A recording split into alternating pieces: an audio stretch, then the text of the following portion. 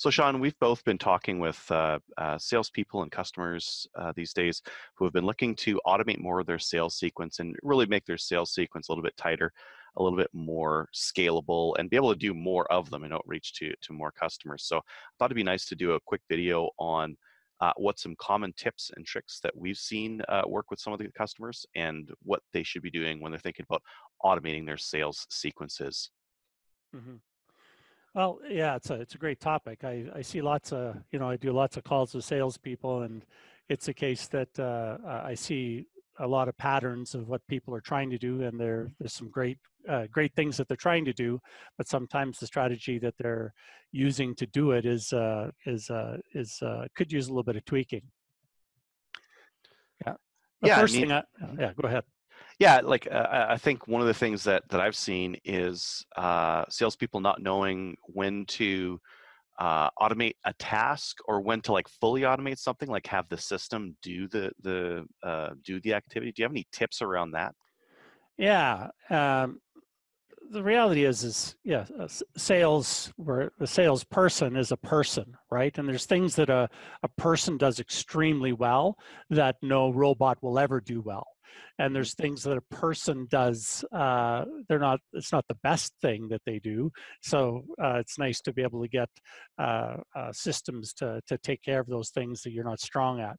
And I think the one aspect that I think all salespeople are really good at is talking, right? So if the automation, or I should say the sequence or the process involves, you phoning somebody and talking to them, uh, you can't automate the call, but you can definitely automate when to call and who you should be calling, etc. But definitely there's pieces that need to be automated. I was on a call the other day when Hmm. this sales fellow he had a fairly sophisticated process himself, and basically, he would be engaged with somebody, he would send them an email, he would automatically schedule a task to go send that person another email, and you would schedule another task to send that person an email. If that, and those aren't tasks.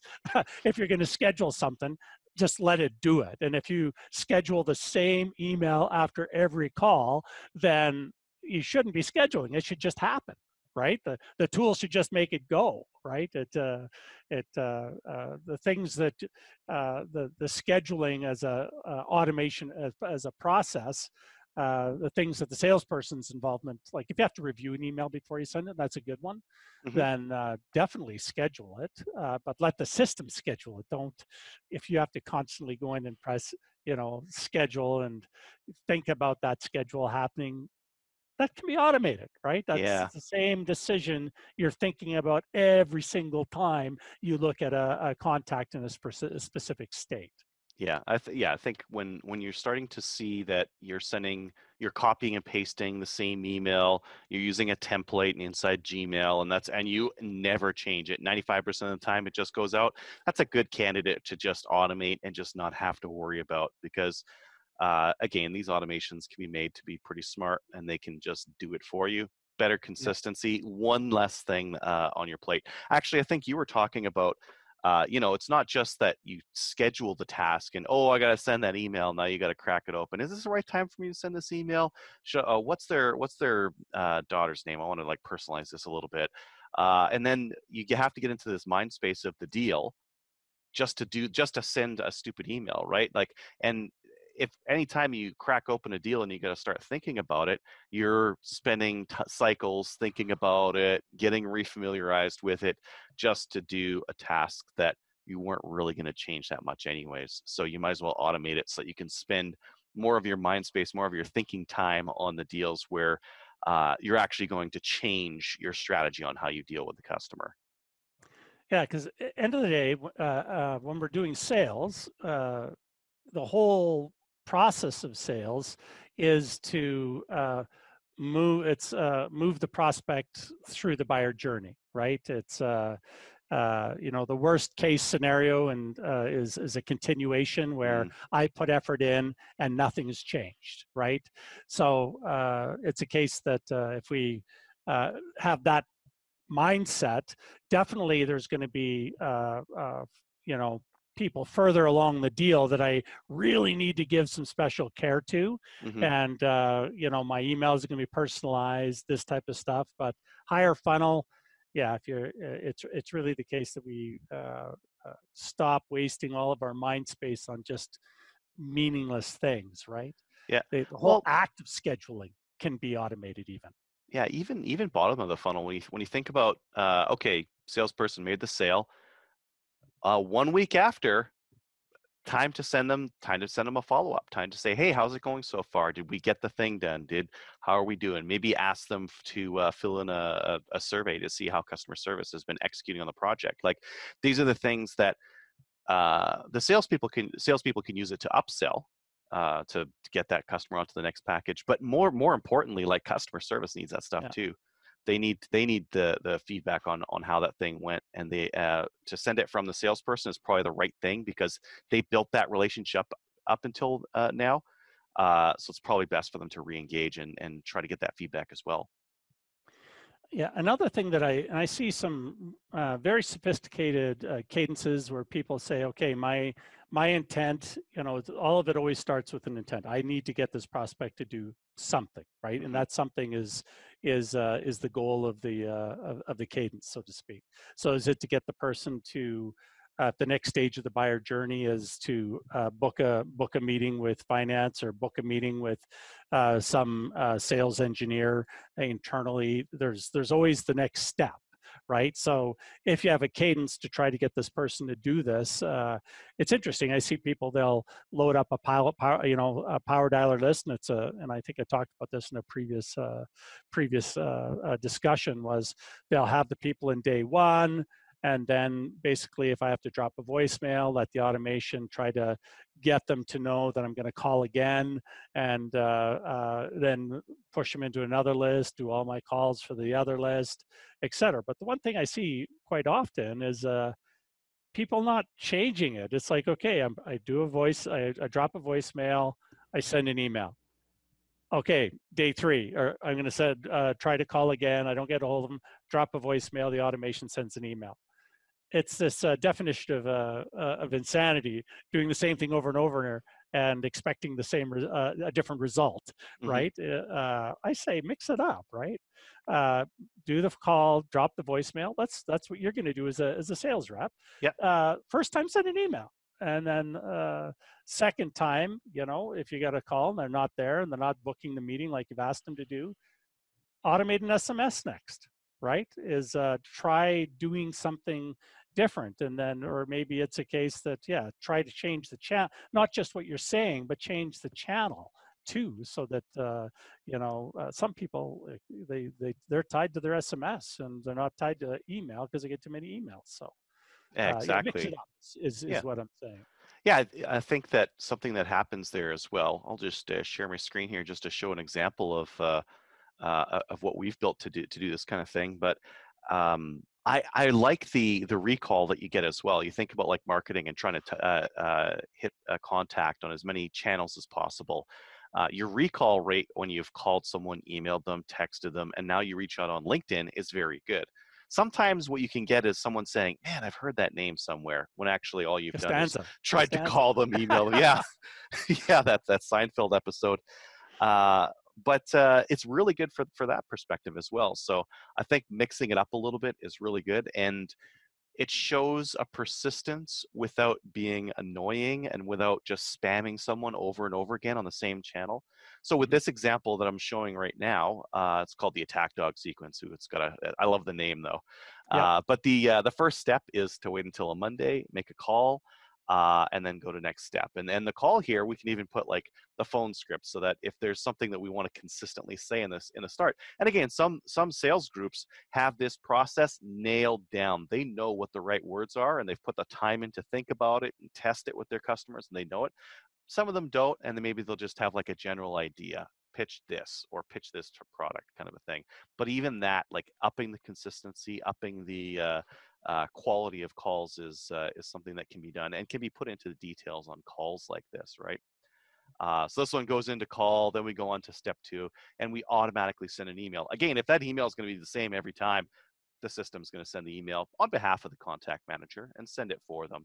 And then we're going to remind our salesperson to add the person on LinkedIn, because that's something that we can do. We could put a suggested content, suggested message in here, or whatever we might need to do.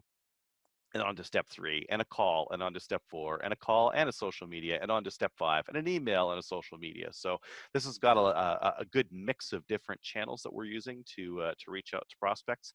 And I think that a lot of salespeople would some salespeople would see this and say, "Wow, that's like an incredible amount of detail, an incredible amount of steps." And some salespeople would say, "Is that it?"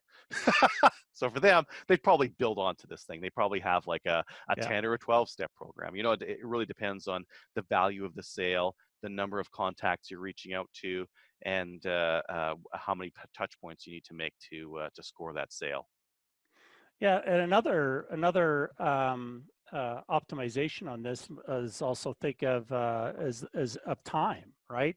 If your cadence is always going to be do something on Monday, right? Hmm. They're going to get whatever, one is maybe that they're always busy on Mondays, right? And that's why they're not responding. Hmm. So, if it's a case that you can say, okay, my first follow up is going to be I'm going to phone on Monday. My email is going to come up right after that. My next action, whatever the channel is going to be, maybe it's going to be on Tuesday at a different time. So if you mix up the time sequence, it's a Hmm. case that you might also get the person's rhythm. You might have a better chance of And of catching them getting at their desk. yeah.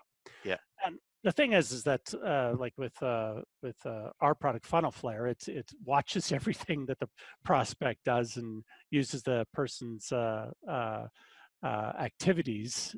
They're not the salesperson's, but the prospect's Hmm. activities to predict when the email or the text or something should go out. So use the data if you've got it. If not, vary it so you can try to get the person to respond and give you some data points to understand when is the right time to connect with this person.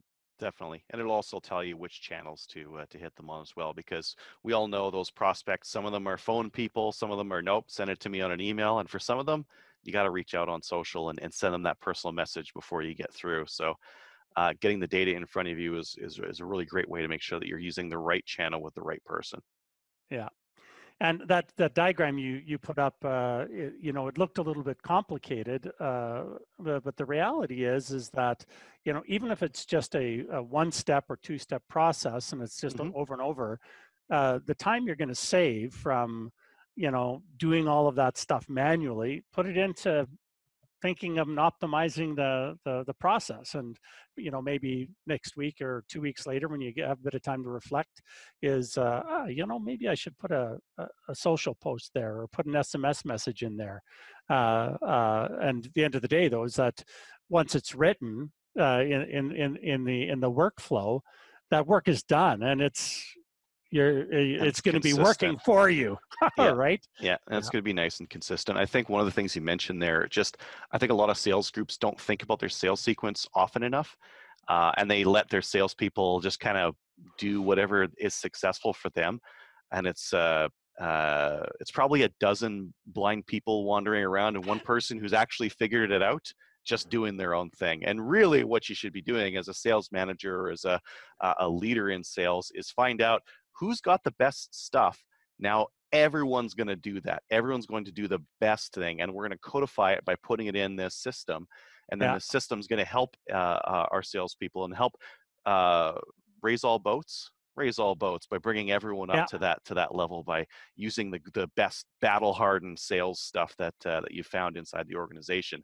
Like, have you even asked? Oh, do we reach out on social? Maybe we should. Maybe we should try that, and let's log and see if it works. And I mean, sometimes doing those cheap and cheerful experiments are where you find really great converting stuff that really works for the company.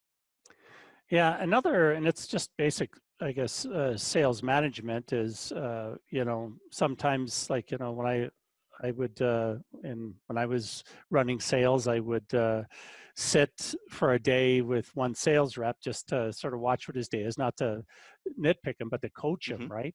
And the thing I'm looking for is,